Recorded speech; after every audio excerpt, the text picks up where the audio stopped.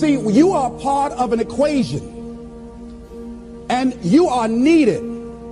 Part of why we should begin to look at how we give up our lives, that we got to begin to see, what is it that I'm supposed to do? What is my life work?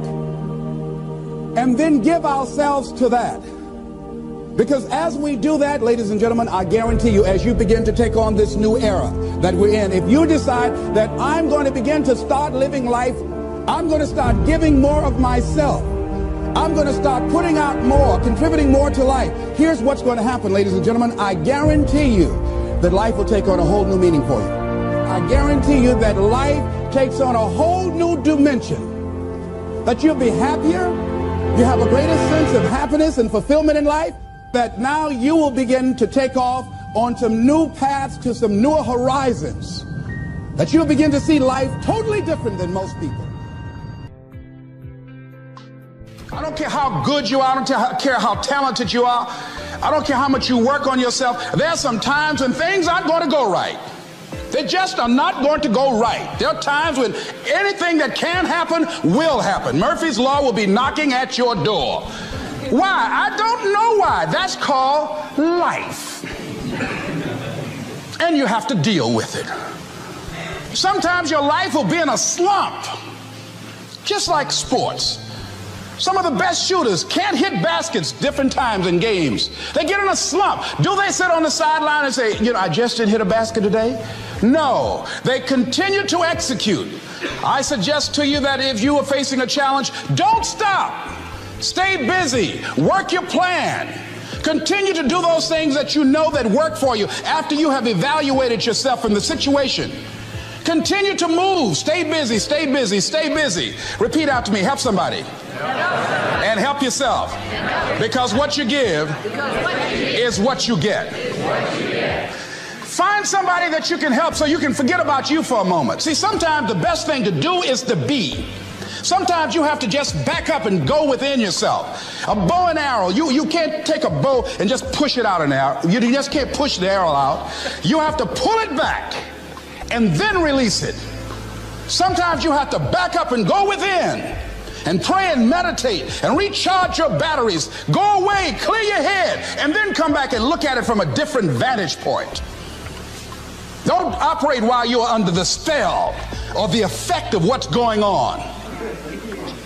Next thing is that you've got to activate the thinker in you. Don't allow your emotions to control you. We are emotional, but you want to begin to discipline your emotion. If you don't discipline and contain your emotions, they will use you. Your mind goes on automatic, just like a God. I loved reading the book called As a Man Thinketh by James Allen. He uses the analogy of the mind being like a garden. Weeds don't have to have any encouragement to grow.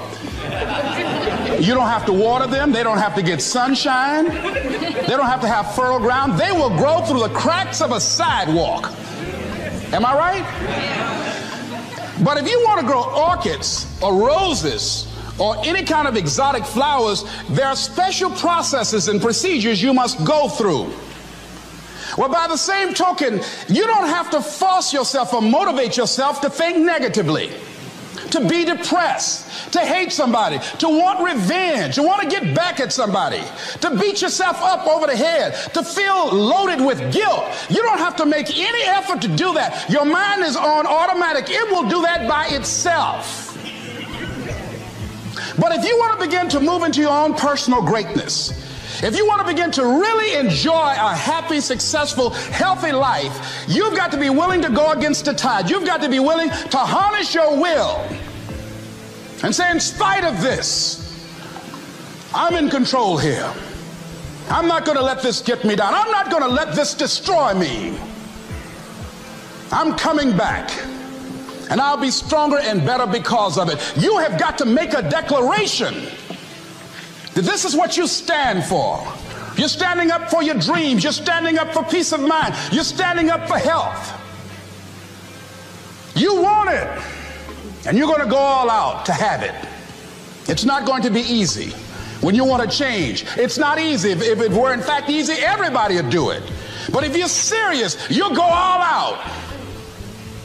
So yes, I'm going to turn this situation around. I'm not going to sit back and moan and cry over what happened and what went wrong and who did what. I'm going to do something about this situation. The next thing that is important is that expect things to get better for you, because they are. See, life is cyclic. You're not, whatever experience you're having right now, it has not come to stay. It has come to pass. Not to stay, just to pass. It's just going through. The biggest challenge is to know what's happening. This is a part of this thing we call life. This too shall pass. And maintaining perspective, putting it in perspective. I was doing a training at a college, and it was a 2-day training during orientation. And in the training that I provide, I'm a motivational speaker, but I conduct processes in personal dynamics, where people begin to go through changes that stimulate the right and left hemisphere of the brain, enable them to see themselves differently. I conducted this particular simulation with these young kids, 17 and 18 years of age, so that they would begin to see how they make decisions and how they would survive in this particular simulation process we gave them. We had them to do it individually and then collectively. Over 30% of them wrote down as their first option, in order to survive, they would commit suicide. First thing they wrote down. Suicide among young people has increased 300%. Over 5,000 will successfully take their lives this year. Why? Why did they do that? I said, I was so shocked. I said, what do you mean? Well, at least we would not suffer. And then they had the nerve to write down all of the other things they were going to do after they committed suicide. I said, listen, Kadumbo. No, when you come up with a permanent solution for a temporary problem, that's it. Game's over. That's it. You're not going to do anything. Anybody wrote suicide at the top, you can put your pencil down. See, a lot of us, because of our limited vision of ourselves, a lot of us who begin to focus on problems and enable them to overwhelm us, we begin to think that we have no options. We begin to believe that there's no way out. Repeat after me, there's always a way. Where there's a will, there's a way. Shake somebody's hand on your right and left and say, I'm unstoppable.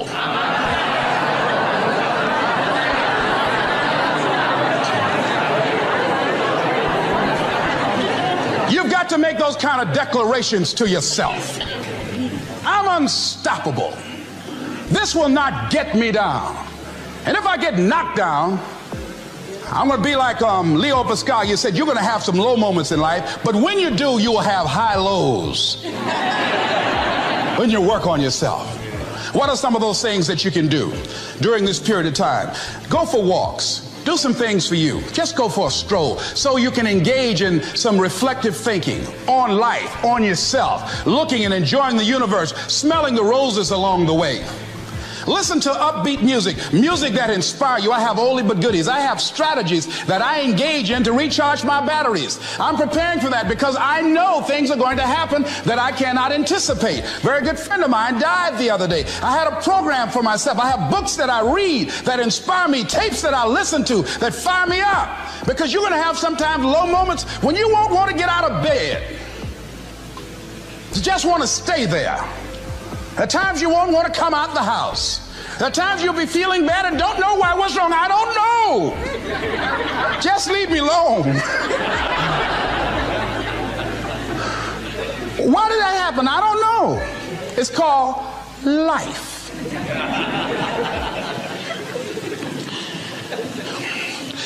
The other thing is, take full responsibility for your life.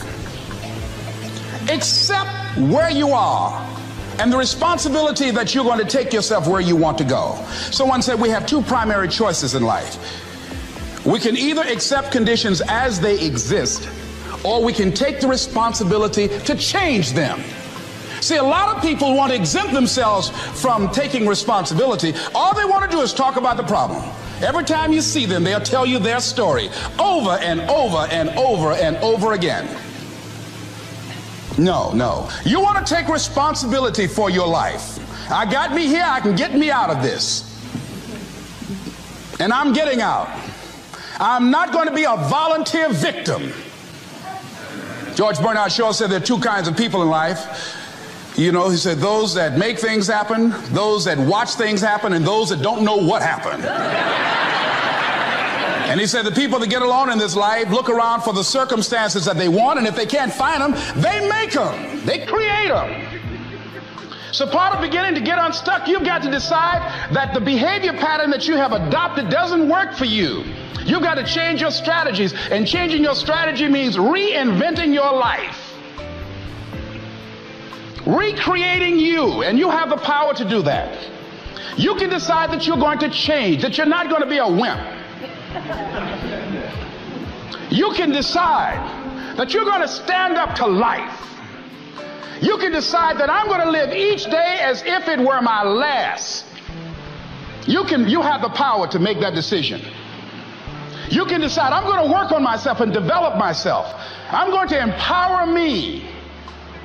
And all of these things that are happening to me right now, they're just temporary inconveniences. They're not stronger than I am. I'm in charge here. The most valuable commodity I know of is information. Wouldn't you agree?